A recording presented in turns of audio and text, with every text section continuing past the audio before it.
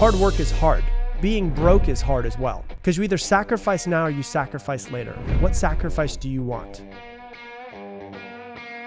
Today, we're going to be talking about what it takes to provide. I'm going to talk about what it takes to provide for yourself and to actually just get the freedom that you want, the financial freedom, and also to get away from the rat race possibly. And I'm also going to talk about what it takes to provide for your family as well. And yesterday I read a quote that hit me really hard. And the quote was, "Some people will go broke for their kids, but they won't get rich for them."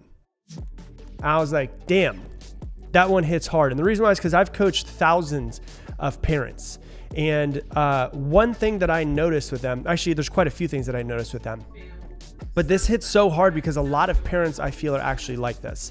And I'm going to go over the different aspects of this that really hit home with me. There's a couple different aspects.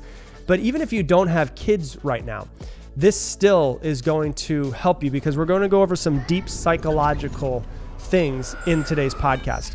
So there's a couple different reasons why it hit me so hard. Number one, so many people are locked into their job because they fear not being able to provide for their family. Right? So they don't get the full financial success they possibly could.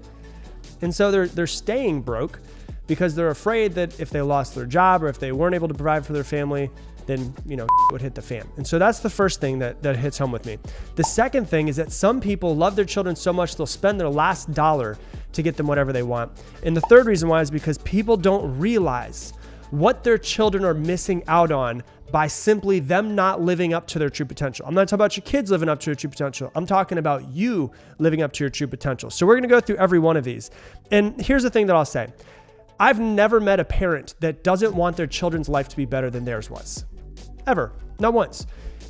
Parents, the most giving time I ever see somebody in their life is when they're talking about their kids, when they're working with their kids, when they're trying to help their kids in some sort of way. So everybody, first off, the way I want to start, wants their children's lives to be better than them.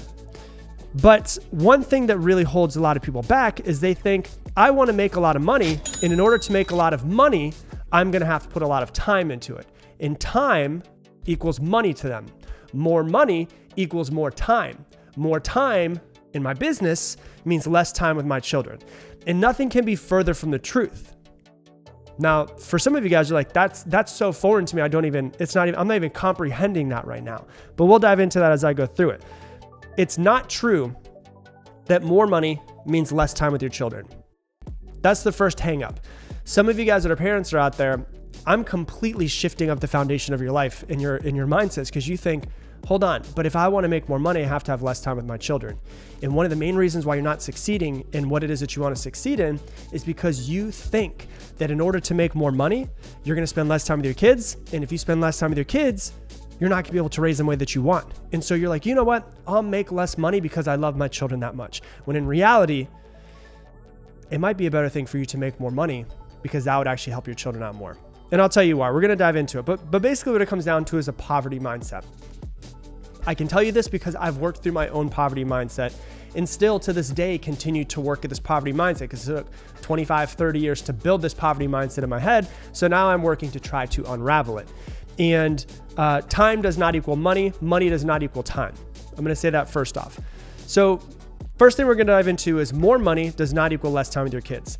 And if you set up your business, if you want to set up a business or if you have a business and you think, okay, if in order for me to have more money, I need to work more, you can do that if you want. You can set your business up that way, or you don't have to. That's completely up to you. More money does not equal more time. If you own a business, more money, if you're smart, means hire more people. Hire more people means more free time or more time to work on the things that you want to. So whether you have children and you start a successful business and it starts to get more successful, you can bring people on to then do more of your work for you, which means more money equals more people, which actually means more free time. That's foreign for a lot of people. I definitely understand that. For me, in my business, we have 12 employees in my business. I can literally go and do all of my employees' work every single day, but I would have absolutely no time to sleep. Who wants that life? I would be working 24 hours a day, every single day. The point of hiring people and hiring amazing people is so that they come in and help you. They're really good at what they do. And they have their own part of the business that they basically, in their mind, own in your business, which allows you to take time to do what you truly want to do, to whether that's free time with your kids or whether that's, I don't have any kids and I just want to really focus on, for me, I don't have any kids, but what I really want to focus on is just coaching people. I have a bunch of different coaching courses and that's what I want to take my time doing, or creating content like I'm doing right now, creating a video for YouTube and Facebook and Instagram, which is also going to be a podcast episode. So for me, it's one of two things that I want to spend my time doing, and the reason why I hire people, because I want to create content and I want to coach people. If you have kids, maybe you just want to spend more time with your kids. So when your business is more successful, it actually means more time with your kids. And so, I work probably 40, 50 hours on average per week, but I've worked 110 hours before in old businesses and run them into the ground. But I work about 40, 50 hours a week now, and our business is doing multiple seven figures because we have incredible people in place that allow that to happen. I hire them because they get to stay in their zone of genius. They're incredible what they do.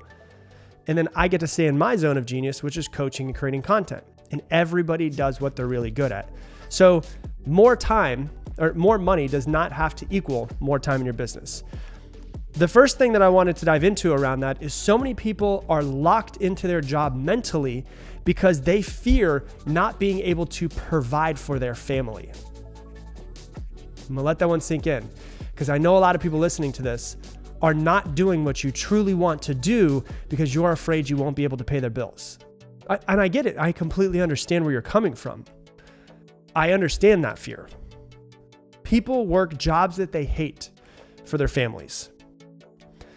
But who said that has to be that way? Even if you don't start your own business, what if you just had a job that you loved and you still were able to provide for your family? What would that look like?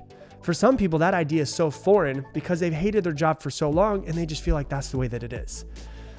And it's a novel idea, and it's super selfless to do something that you hate doing every single day in order to do it for somebody else, to provide for people. But who says that it has to be that way?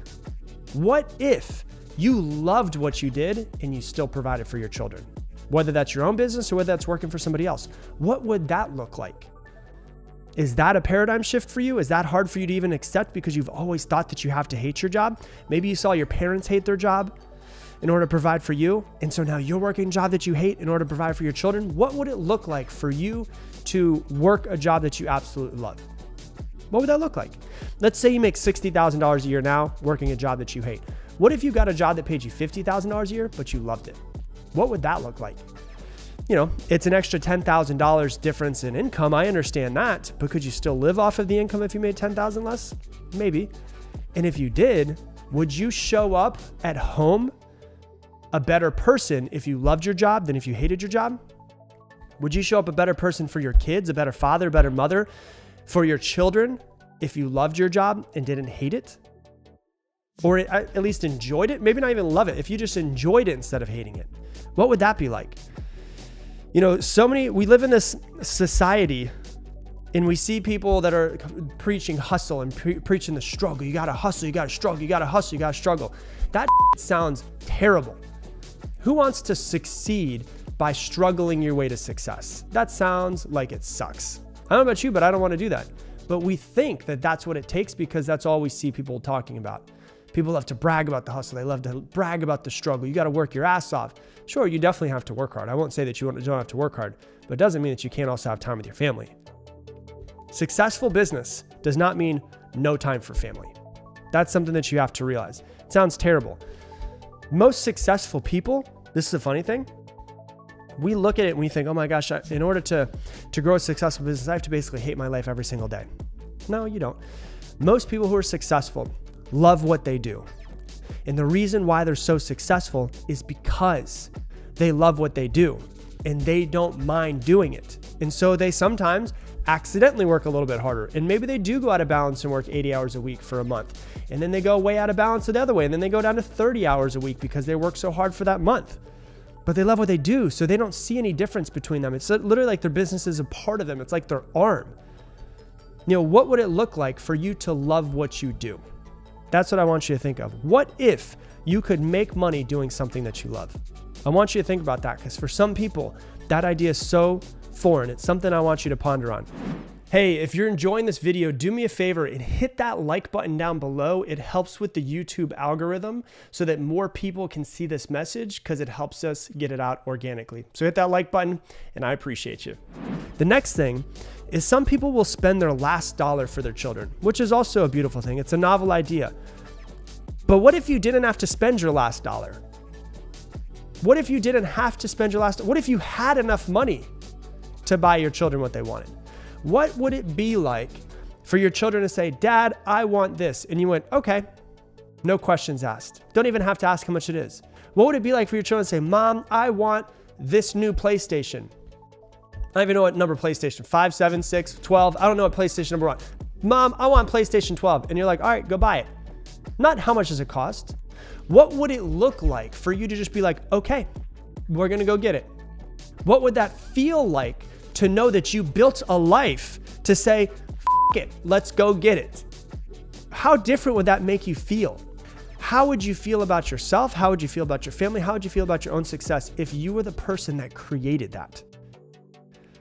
You don't have to have an answer. I'm just asking these questions to try to shift up the foundation for what you actually think is real. Because believe me, I lived in a poverty mindset for a really long time.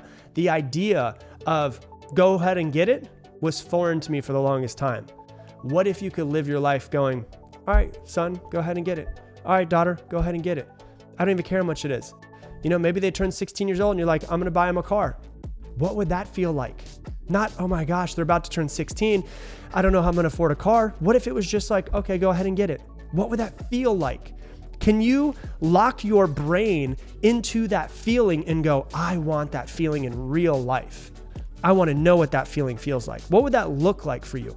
What would it look like for your kids to say that they wanted something and you said, let's go get it?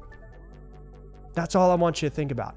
Instead of having a struggle and just pay the bills and just get by, what would it look like on the other side of that to think I could get my kids whatever it is that they want? Just something to dive into that I want you to kind of think about.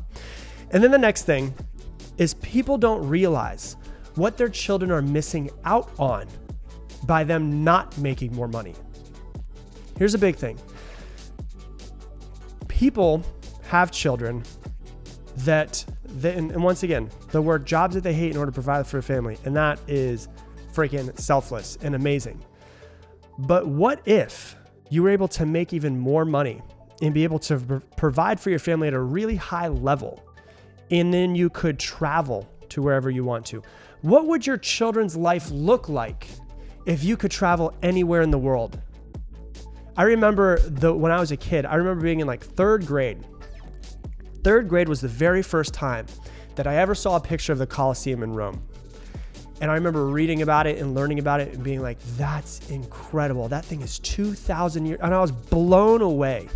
And I was like, if I could just go see that thing one time in my life, it would be amazing. And all I wanted to do was see the Colosseum. Imagine if your children felt the same way and you went, yeah, let's go ahead and hop on a plane next week and we're going to go to Rome and see it. What would that be like for your children?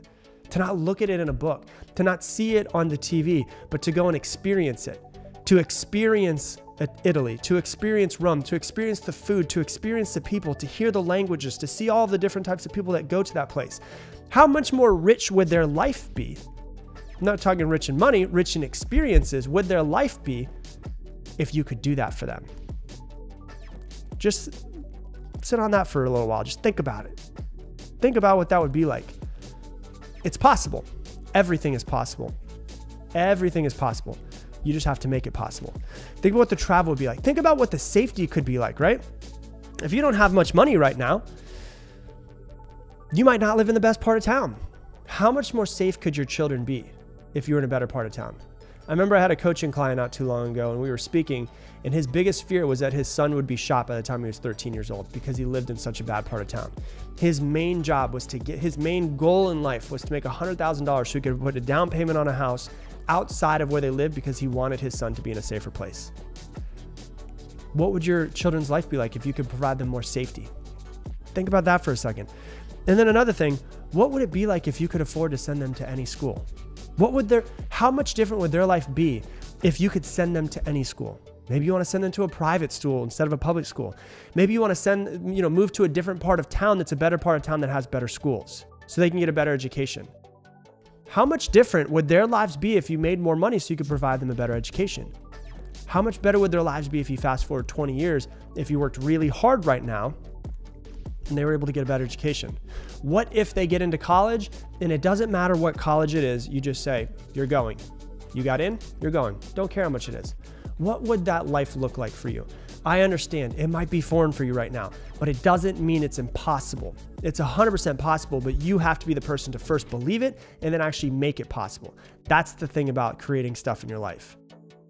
So think about how much richer your children's life would be. And I get it. You've got to provide. But what if you were to not quit your job today and go do something, but if you were to slowly transition over the next year or 2 years into what it is that you truly want to do, what it is that you're truly passionate about? What would their life look like? How much more rich would their life be and experience if you could travel where you wanted to go, if you could move to the part of town and put them in the school that you wanted to, if you could say yes to any college that they wanted to go to? How much different would their life be if you fast forward? If you were to go in this present moment right now and you were to work your ass off and work hard for a year and maybe go a little bit out of balance, and working hard for a year then sets up the foundation of whatever it is you need to set up, which then allows you to give you more free time throughout the rest of your life with your children. But it also provides more income for you in some sort of way, which then allows you to be able to travel with your children where you want to be able to buy the house that you want, to be able to buy them the car that you want to buy them, to be able to put them in the school that you want to put them in, to be able to pay for whatever college it is. If you were to fast forward 20 years from now, what would you putting in the work and doing what you want to do for your children's lives? I'm not talking about right now. I'm talking about over the next 20 years. What would that look like? I understand you might be locked in a job right now, but what if you were to make a 2-year plan to transition out of it and to start building your e-commerce business, start building your Amazon business, start building your coaching business, start building your real estate business, whatever it is. It doesn't have to be right now, but what if you were to be able to transition and I'm going to have my 2-year plan, I'm going to have my 3-year plan to transition out of this to finally give my children and my family the life that they want? Think about that. Because you either sacrifice now or you sacrifice later. What sacrifice do you want?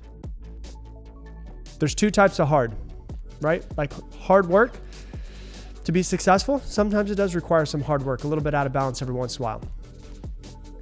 You could either be, working hard and put the hard work in there. Hard work is hard. Being broke is hard as well. But you are the person who gets to choose which hard that it is that you want to choose. Either it's hard work or it happens to be the hard feeling of being broke. Because some people will go broke for their kids, but they won't get rich for them. What would your life look like if you decided to get rich for your kids? Hey, thanks so much for watching this video. If you want to learn even more about mastering your mind, click right here and watch this video as well. Because let's be real, if you don't figure out how to get past the fear in your head that's holding you back from the life that you want, then you're going to have to stay in the place of mediocrity that you're in.